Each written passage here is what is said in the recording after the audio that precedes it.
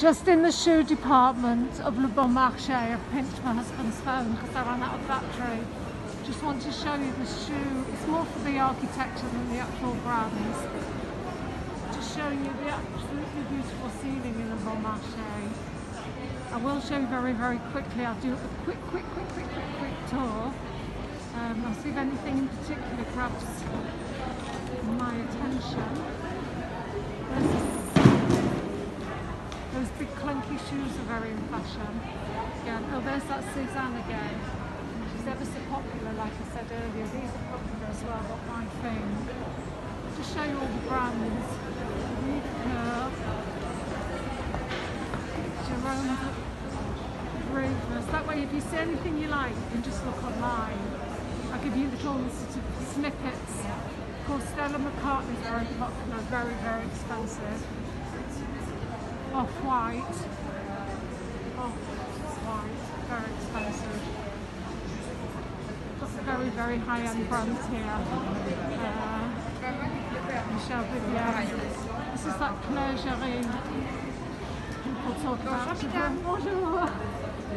People talk about these very high these very high compensé shoes. And these are like, they're nice, those glittery sliders. And these are like crocheted shoes. It's like they've been knitted shoes. And this brand is very famous for this kind of heel. It's their standard practice. It's that kind of very built up clunky shoes. You can afford them. You see. And that's the brand, that Claire Jarry. Merci beaucoup. They're beautiful shoes, but they are quite expensive, aren't they? So they've got those built up. Very nice. Those crocheted ones are very, very nice. They'll be several €100 though. And then you've got Carrel. It's less interesting to me anyway. Stuart White's now. Just trying to see if there's a...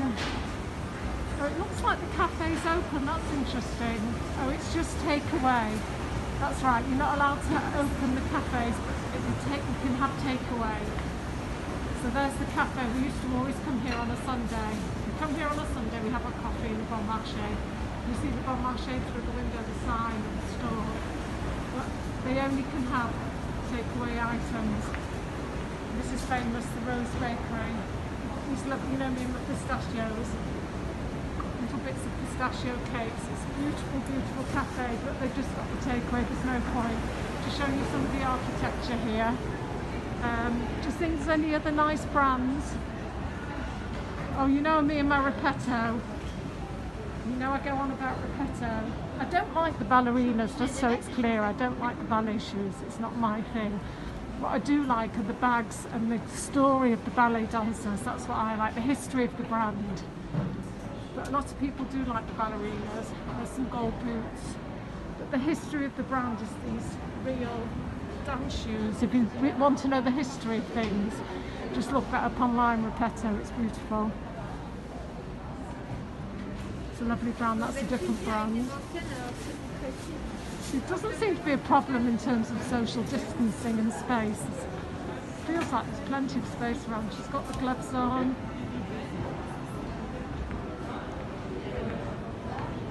See if there's any other brands that really take my fancy. Oh, I'll do the Balenciagas because they're very, very popular. Je vais juste faire les Balenciaga. It's not my thing, but they're very, very popular. They've got these psychedelic colours. Those like open toe things. Again, it's not my thing, but they've made a massive name for themselves with these ones. These are the ones that everyone's got. They cost an arm and a leg. They've got mini ones. You see, that's for children. I don't look at the price.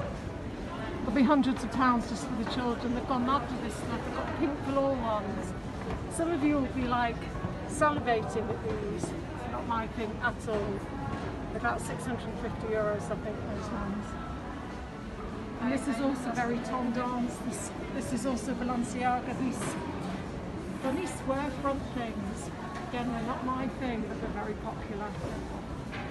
I'm going to cut off because it gets too long.